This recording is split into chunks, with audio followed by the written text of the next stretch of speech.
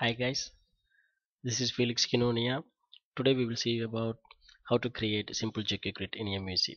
So last video we have seen how to create simple CRUD application and how to create simple MVC applications. In this video we will see simple jQuery. Before you go that, we need jQuery UI, jQuery UI and jQuery. So we need to download jQuery and jQuery UI. jQuery UI is for whole themes and jQuery for separate. You need to download jQuery and jQuery. So I'm going to Google page. So you can just type jQuery download. So now the page is open. You can just click the first link and then it will redirect into jQuery download page. See, this is the download page. See, you can see here, and I'm using jQuery plugin 3.8.2. So I have already downloaded. So and then next one is we need jQuery UI. So go to the Google page. You can just put jQuery UI. So here the jQuery UI details. You can click here. So now the page is open. If you want to change any themes, you can click themes and you can change it, and then you can download it. So I have already downloaded also this UI also. So now I am opening the MVC solution. So first we need to create controller. First I'm going to click control folder, then right click, then add, then click control.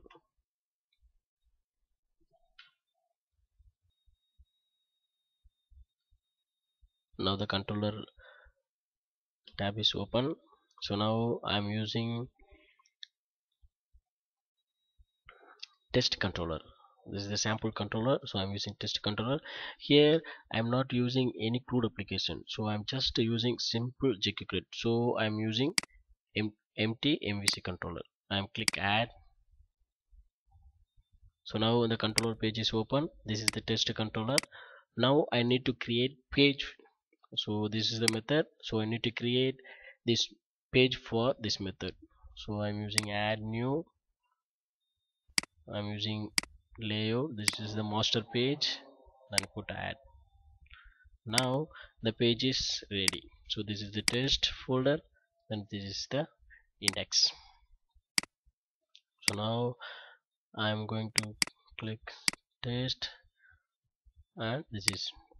So now need to add some JS and CSS files. First we need to add, see, you if you copied jQuery and jQuery UI file, means you can just copy and can just paste it in script folder. So I have copied these things. This is for whole themes and this is for jQuery. These things are already inbuilt in MVC. So now I'm going to the index page.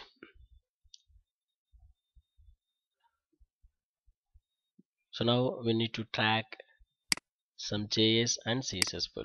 First we will add UI. This is jQuery UI.css. I'm just click and drag it, and we need to add JS file for jQuery. This is for common JS file, and we need to add CSS for jQuery. This is particularly for jQuery. So UI.jQuery.css. This is particularly for jQuery, and we need to add language for jQuery. So here I am using English language, so I'm using this one.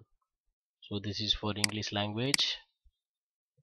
Then we need to add JS file for jQuery. This is especially for jQuery.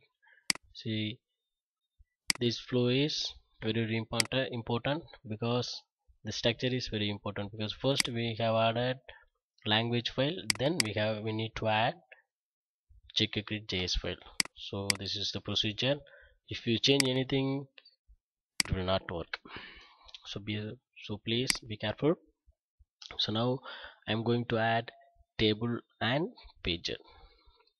So I'm clicking table, I have put add sample, this is id. Then I need to add pager, so I'm just putting id.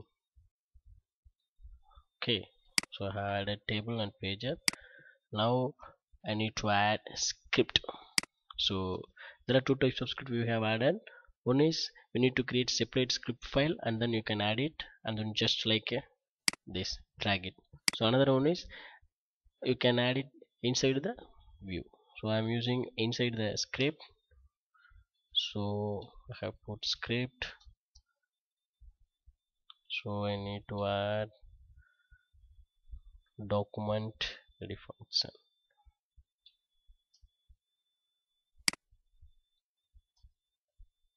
So this is the Tom.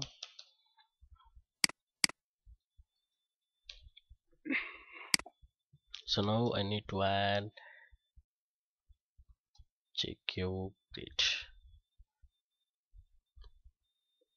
So here I need to add id. So I'm using id, so I'm using hash then sample table id. So first we need data type, so I'm using JSON. Then we need URL for that. Then we need call names. Then we need call model. Then caption. If you want, we can use view records. See view records, you can just click true or false. Defaultly it is false. If you want, you can add true. Now I'm put my controller name. My controller name is test and my method name is test jQuery. So this is my method name, and now I just add simple records. So I have simple records. So here I'm using id, then I'm using name, I'm using address.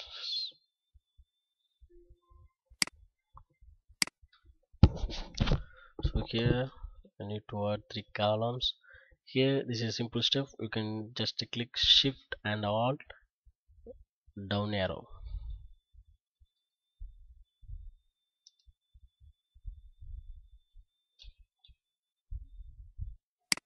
Now here I need to put id,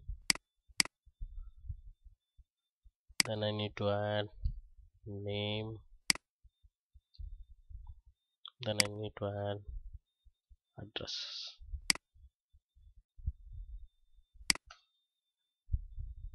So I have added. So now I'm going to add caption, sample jQuery demo. That's all. So this is the jQuery simple example. So now I need to create method for this jQuery. This is the test controller. Here action result, I will put method name, then I need to create return type. So I'm using JSON. So here I'm not returning anything to the jQuery, so I'm just using null. So that's all. Now the details are here. Then we need to get numbers, that means rows and sort orders, these things. So here putting int rows, then index, then So these are the things are must, so you should enter these details. So now we are ready. Now before you go to run the solution, you need to go app start and then bundle config. So here inbuilt JSS files are here, so you just command it. Cannot command it, the jQuery will be conflict, so conflict error will be displayed. So you can just command the JS files. So now I'm going to run the solution. I'm just running the solution.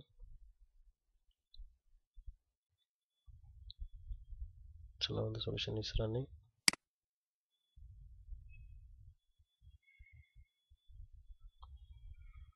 So this is my main page. So now I'm going to call my jQuery page.